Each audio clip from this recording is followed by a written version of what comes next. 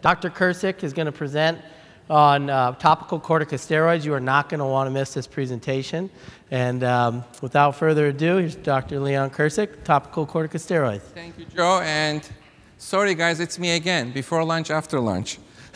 So the next half an hour or so, I'm going to discuss about topical corticosteroids. But the first part of this talk is a little bit interesting. It goes back to history of the topical corticosteroids.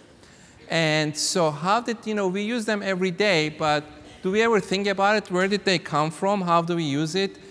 So I decided to take a short trip back to history, and most of those slides actually are compliments of Dr. Joe Bajkowski and Dr.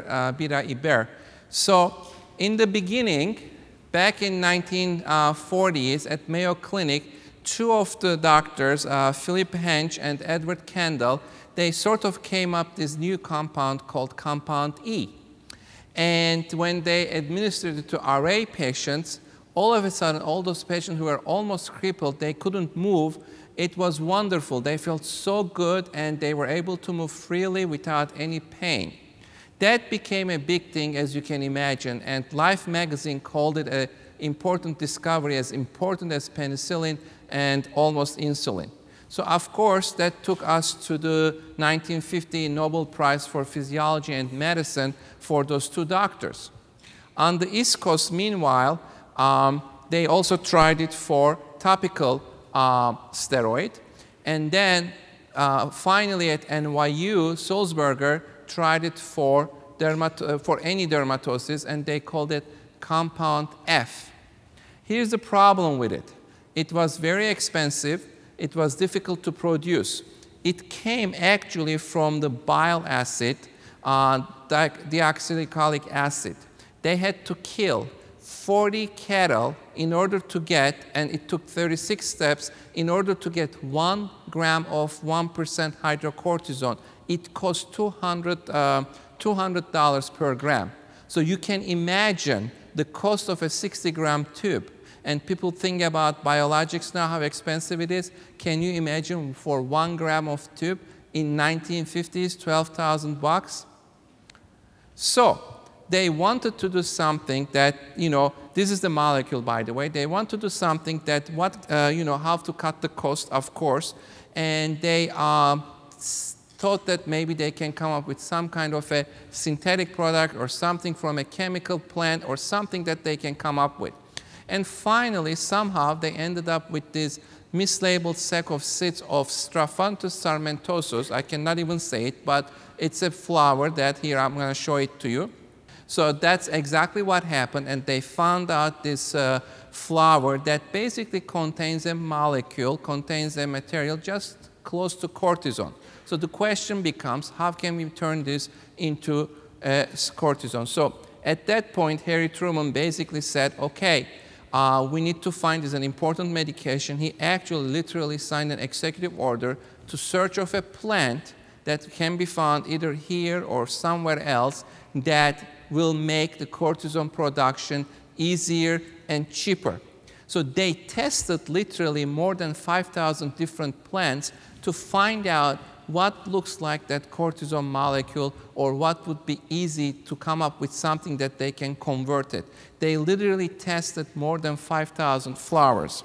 So meanwhile, in 1936 in Japan, they found a chemical in the tubers of the Asian yam that's called Dioscera tocora. And that basically had that similar structure of the cortisone, and they called it diosgenin.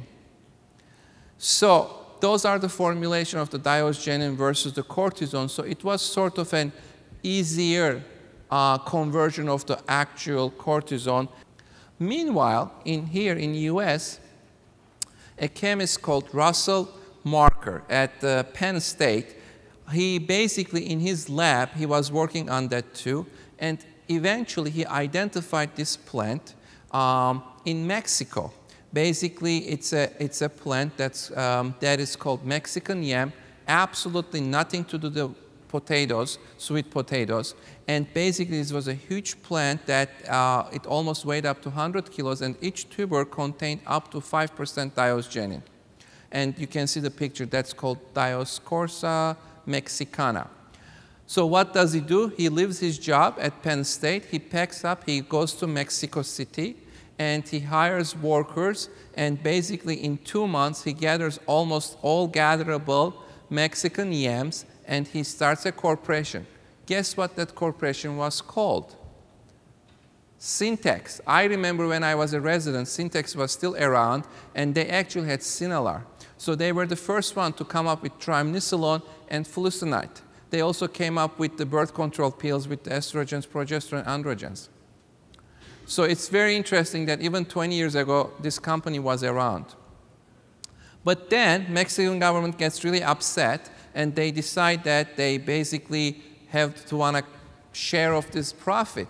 So they nationalized all the yam business, and they kick Russell Marker out of Mexico, and they have a monopoly on the raw materials and process of the steroid production. Meanwhile, in the US, they tried very hard to grow those Mexican yams, but they couldn't do it. But eventually, they come up with the full lab synthesis, and basically, they are able to produce the cortisone that we use today in production, and not really necessarily from the Mexican yam, but more synthetically. But the bottom line is they still use the Mexican yam. So that's the end of my story. So let's go take a look. How do the steroids work, right? How do these drugs work? The way basically what happens is topical steroids enters the cytoplasm, and it binds the glucocorticoid receptor. Then the glucocorticoid receptor gets activated, moves down to the nucleus, and then it binds to the DNA, and basically it affects its anti-inflammatory effect, and by affecting the gene expression of the pro-inflammatory cytokines. So that's how it works. Now, we classify the steroids in 2 ways, right? One with the potency. We go usually in this country class 1 to class 7, 1 being the most potent one and 7 being the weaker one. But in Europe, especially in England, they have different classification systems. They don't have 7. They basically go with sort of very potent, moderate, and mild. Regardless, it's the potency classification. That's what I call it. Now, there is another classification that we sort of overlook it and don't think about it, and that's the allergenicity classification. And this is really important, and I'm going to discuss it a little bit more detail as we go along. But there are actually there are 5 classes, A, B, C, D1, D2, okay? So there are 5 classes of allergenicity, and that depends on actually the molecular structure, where the C carbon is, and where the methylation, halogenation, and all that stuff is. It's a little bit organic chemistry. So what determines the potency? It all depends how tightly that topical steroid binds to the glucocorticoid receptor, what is the concentration, how often we are applying, how much of it has been absorbed, because as you know, stratum corneum is a formidable impassable barrier. First, the molecule has to go across the stratum corneum in order to work. Otherwise, it's not going to do anything if it sits on your skin. So there are all different variables that goes into the picture to make that potency right. How is that measured, by the way? You know, it's very interesting. It's a vasoconstrictor assay. It's called Stoughton vasoconstrictor assay. You take the steroid, you apply it on your volar forearm, healthy skin, and this is important to remember. Nothing to do with psoriasis or dermatitis. It's healthy skin. You cover it with occlusive dressing, wait for 16 hours, and then as you know, because of the vasoconstriction, you get blanching of that skin, and you measure that blanching, and then that's called the area under the curve, and that's how they measure the strength. The larger that blanching is, the area, the higher the potency is. Now, remember, this has nothing to do with its therapeutic efficacy. That doesn't mean that it works on dermatitis, it works on psoriasis. That doesn't mean that it clears lesions. It is really a very subjective way of doing things that basically, if you know how to do that vasoconstrictor assay, in all honesty, you can do it in your basement. That's really how that simple it is. Okay, so that brings us to the potency issue. Now, how about the allergenicity classes? And that all depends on where that modification is for each class. And again, I am not going to dwell on it too much because it does get complicated and we don't have the time. But remember, there's A, B, C, D1, and D2. And they all may cross-react depending on which one. For example, B and D1 and D2 cross-react quite a bit. The least allergenicity, almost no allergenicity, is one class, and that's class C. Just remember that. Now, steroid allergy is sort of under-discussed issue. But if you think about it, and if you talk to contact dermatitis experts, one of them is among us. I don't know where's David. If you talk to them, they say that, you know, this is interesting because if you're treating a patient with atopic dermatitis and you're sure of the diagnosis, then the treatment, you know, they should respond to topical corticosteroids, right? If they don't, my professor used to say either your diagnosis is wrong or your treatment is wrong. But if neither is wrong, your diagnosis is correct, your treatment is correct, what's going on? Maybe the patient is allergic to that topical corticosteroid. Now, the allergy can be either to the molecule itself that we discussed, or it can be to an ingredient in the vehicle. That we don't know, but it can be either or. And sometimes it's both. When you go through this class of A, B, C, D1, D2, most of the time the percentage of the population who's allergic to is about 1 to 2%. But I want you to remember something. How many topical corticosteroid prescriptions you write a day? A lot, 10, 15, 20, 5 days a week, that's 100 prescriptions. Multiply that by 50, that's almost 5,000 prescriptions. You take that 5,000 prescriptions, 1 to 2% of it, you're talking about 100 prescriptions, if not more. So that's quite a bit. That's almost 10 people who might be steroid allergic a month. And we miss them if we don't think about them. And honestly, until I found out this and I learned about it, I never thought about it. So there is a big population of people that might be allergic to steroids, and we're missing them, and we always blame on, well, they are non-compliant. Not everybody is non-compliant. People come to you, they get the medicine, they buy the medicine, they do want to get better, and they try to use it. Well, it's tachyphylaxis. Maybe there is no such thing as tachyphylaxis. Maybe they're allergic to the steroid. So I just want you to have that in the back of your mind, because this is sort of not that much discussed for one reason or another. According to numbers, almost 10 to 20% of all these adults who don't respond, they might have steroid allergy. It's more common in kids, 25% of them, because those atopic kids, we keep using the steroid over and over and over, and eventually they may develop that steroid allergy. On top of that, if they're allergic to an ingredient in the vehicle, now it's double whammy. Just think about it. On top of that, some of those patients have cross-allergenicity. 85% of these patients have multiple steroid allergy. That means you switch them from A to D1, they might have cross-allergy, that they're allergic to D1 too. So you have to think about all those things.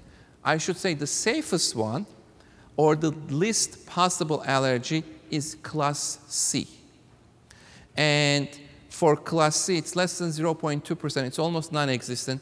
There are only 2 topical corticosteroids in class C, dexamethasone and chlorcortisone pivalate. Those are the only 2 topical corticosteroids that are class C that you are not going to cause a steroid allergy. I think that's pretty important. Now, we're lucky, you know, in dermatology we get new molecules, new vehicles, really. But you know it, I know it every day in our offices. If you sit next to my fax machine, how many prior authorization requests we get? Generics, substitution, it's a reality. It's the reality of today's medical practice. We just have to deal with it. And most of the time, the path of least resistance and giving up to substitution That's what we do. It's a fact of life, unfortunately. So in my mind, generics really do matter. You need to know what your patients are getting, what generics are getting. How are the generics approved in this country? Have you ever thought about it? It's really an important thing to know, because what's the mechanism, what's the process for the generics to get approved?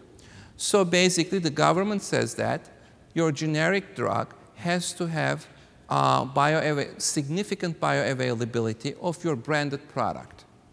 That's a reasonable thing. What is the significant? Significant means 20%. So it can be 20% below or above your reference drug. In this case, your reference drug is the branded product. And that's very easy to measure when you do oral medication, right? But how do you do for the topical steroids? So topical steroids, and also, by the way, you have to do clinical studies to get approved for every topical except the topical steroids. Topical steroids can get approved by just showing that, remember the vasoconstrictive assay I was talking about? Just to show the potency. So if you can take a generic topical corticosteroid and show that that vasoconstriction assay was about 20% above or below the branded product vasoconstriction assay, then you can get that drug approved without a single clinical study, without testing on a single patient, without knowing if it's going to work for your atopic derm or psoriasis or whatever you're doing. So it is an amazing process. It is totally legal. This is how it's done. Now, I want you to think of something else. What does that 20% mean? So the 20% can go down on each side. So your drug can be 80% efficacious of the branded product, or it can be 125% more efficacious of your branded product. I want you to think about, go back to your training days and think about these poor old people who were on Coumadin. And every week they go back and forth to the lab to get their PT-PTT regulated. Why is that? Because they are not getting the same generic. It would have been great if there is only one generic of each product, that they get that generic, then you know exactly what they are getting. So this week they got the one that's on the basically the, let's say, the 80%, right? Great. Next month they're gonna get the same thing. But when you get that generic drug, you're getting the generic de jour. Whichever is discounted, that's what they are getting. So maybe this month they get the one that's basically around 80%. Next month, all of a sudden, they get the 125%. My God, their PT-PTT is out of the whack. Think about the same with your topical corticosteroids. How many times it happens that you write a prescription, patient goes back and does really well. 2 months later comes back, he says, you know what, my rash is back, my eczema is back, I really like that cream, give it to me, it worked really well. And you give it another, you give the same prescription. But the patient calls back and says, doc, this is not working. This time it's not working, my disease is worse. Really, maybe his disease is not worse, it's probably maybe he got the generic. Last time maybe he got the generic that was here, maybe this month now got the generic, it's here. So it's not gonna be as efficacious. So the problem with the generics, there isn't only one. There are so many different ones that every time you write it, you don't know what your patient is getting. And this is the biggest problem that we face right now. So, getting back to our story, what do we do? Wouldn't it be nice if there is one generic that's only you trust that it's the same as your branded product? Then that would be great. Now, I also said, the vehicle matter, right? Because what's in the vehicle, it's also important. So I'm going to ask you this question. I take betamethasone dipropionate 0.05% cream. Is it the same potency as the ointment or the lotion? Here, let me show you the answer. I can take the same steroid molecule with exactly the same concentration, 0.05%, and put it in different vehicles and change the absolute potency of that medication. Betamethasone dipropionate 0.05%. Branded product diprozin lotion can be class 5. And then diprozin ointment, class 2. Or diprolin cream, the same concentration, class 1. And then diprolin ointment or diprolin cream AF, class 2. So by taking that vehicle and adding more penetration enhancers such as propylene glycol, which makes that active molecule to go through the stratum corneum and getting absorbed more, you can actually increasing that potency.